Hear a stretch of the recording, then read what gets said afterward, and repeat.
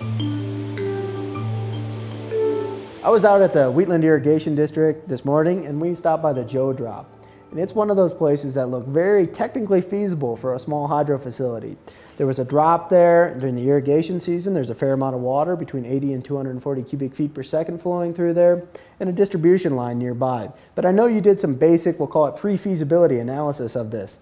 And it doesn't look like it's economically feasible. Well, why is that? Could you walk us through the process? Yeah, there are several factors that play into that.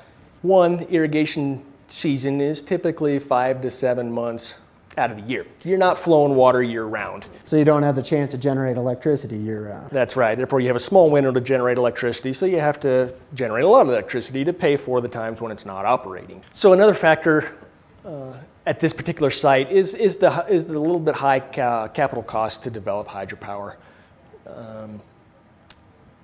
You want to be able to sell that power to a market at a rate to where you can pay for the loan, the term of the loan.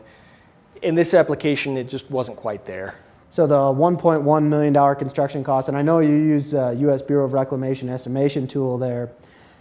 Of course, there could be a lot of variation in what it costs to install, but at that rough estimate, they couldn't sell the electricity for enough to be able to cover a note at, say, 4% from the State Loan and Investment Board? Yeah, that's right. I figured they needed about 8 to 10 cents a kilowatt hour to make this project feasible to where they could carry the note on the loan. That's a little high for what we've seen. Typical costs are around 4 cents per kilowatt hour. Now it varies with each utility. 8 to 10 is on the real high end. So if they could either get a higher rate or if they could figure out a way to build it at a lower cost, that's what would make this type of project viable. So at this time, it'd be something, remember they have the potential there, but maybe leave it alone for now? Yeah, may just want to let that water flow by for now.